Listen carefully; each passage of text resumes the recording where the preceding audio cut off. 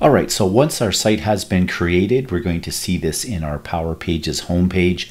We're going to go and select Edit, and Edit is going to take us into the Design Studio, which is the tool that we're going to use to configure and style our site. So when it comes up, we have different spots here to do our work. We're currently in the Pages workspace where we can design and work on our pages. We're going to be getting to that in the next module. The other workspace that we're going to be looking at now is the styling workspace, where we can actually go in and put in our brand and our fonts for the Contoso Coffee Company. So the first thing I'm going to do is adjust my color palette here. We're going to put in some values that are going to reflect the Contoso Coffee brand. So I have those values here. They are in the lab manual. That of course you can download and follow along with. So I'm going to set the first one. That's kind of a deep red. That's pretty cool. I'm going to go the next one, and I'm putting in the hex codes. So this makes it pretty easy for folks if you're trying to match the brand. And there's different tools out there that you can use to, determine the colors and things like that. The other thing, as I'm doing this, you might want to consider trying out is to use the Copilot.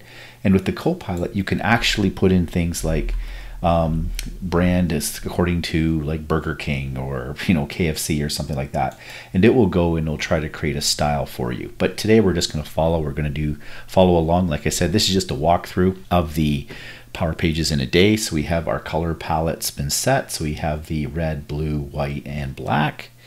That's cool. And then the next thing we want to do is we want to change all the fonts. Now, with this, changing the fonts, you would kind of think that would be a way to change all the fonts at once, but unfortunately not. We have to go in one at a time. So we do want to set those up to Helvetica to match the Contoso Coffee brand. So I'm just going to go through and do these one at a time. Like I said, it's a little bit tedious, but it shouldn't take you too long to go through and set these fonts up. All right, so I've gone through and I've set up all the fonts to be Helvetica.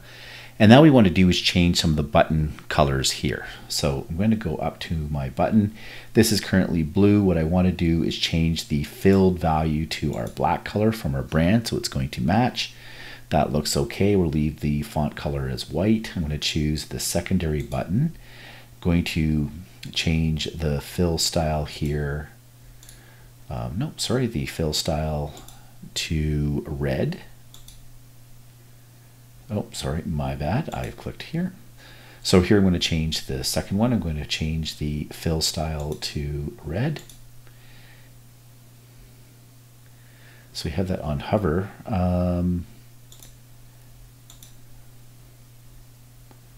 Sorry.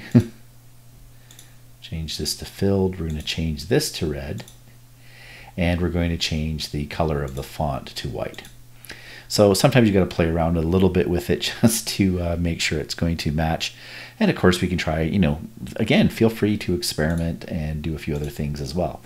And we'll just change the font here. So just again, what this means is as soon as I move over, it's going to change color and that kind of thing. And actually here on our primary button, I forgot to do the fill. So I'm not getting paid for this, so don't blame me if this seems like a little ad hoc here, but there we've got all that styling done. That's going to look pretty sharp there. And let's also go while we're down here, let's change the margins and spacing to 10 and 16. Okay, so that's going to change that. So now that we've done that, we've actually effectively created our own custom style for the Contoso Coffee. We've completed the walkthrough of Module 1 for Power Pages in a day. So if you got stuck in any of these steps, and hopefully my walkthrough helped you out. So the last thing I do want to do is let's just hit the preview button. Let's just see what this website looks like. So we have our red border here. We have our button that changes color. So a few different things here.